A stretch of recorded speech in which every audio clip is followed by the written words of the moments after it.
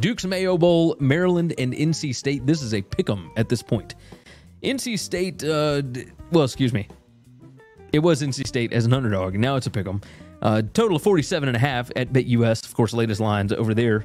It's Friday, December 30th at 11 a.m. Central Time.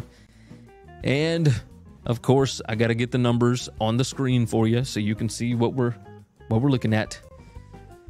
Who knows who the quarterback will be at this point for NC State? I got no idea. Here's what I do know. Raheem Jarrett, he is apparently not playing in this game. So that's a bit of an issue for the Maryland offense. These two teams, Maryland number 58 in PPA margin. That's predicted points added margin. NC State number 67. Neither offense has been very good. Both of the defenses have played better than anticipated, at least for NC State. Their defense should have been better than it has been. But number 34 defensive PPA per drive for NC State.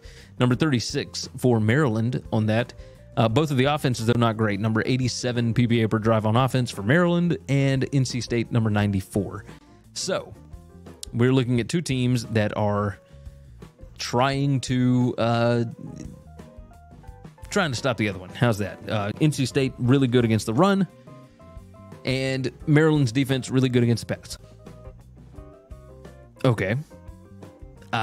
There's not a whole lot of numbers that you can really give me on this. Neither is very good at offensive success rate. Maryland number 82 at defensive success rate. NC State is way better at that, number 8 at defensive success rate since week 8.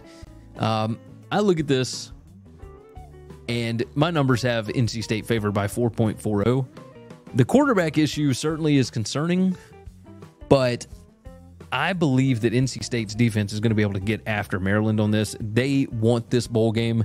They didn't get to play the last couple of years, so I think they really want to win this one.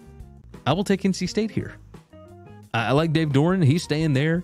They're without their offensive coordinator. Is that really that much of a problem? I mean, he got hired away by Coastal Carolina.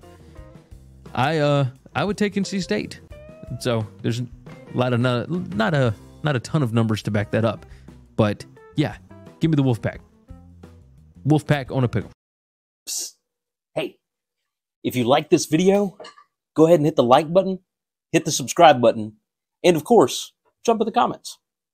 Thanks for listening to Winning Cures Everything. Make sure and subscribe on YouTube or your favorite podcast app, and make sure to leave a nice 5-star review.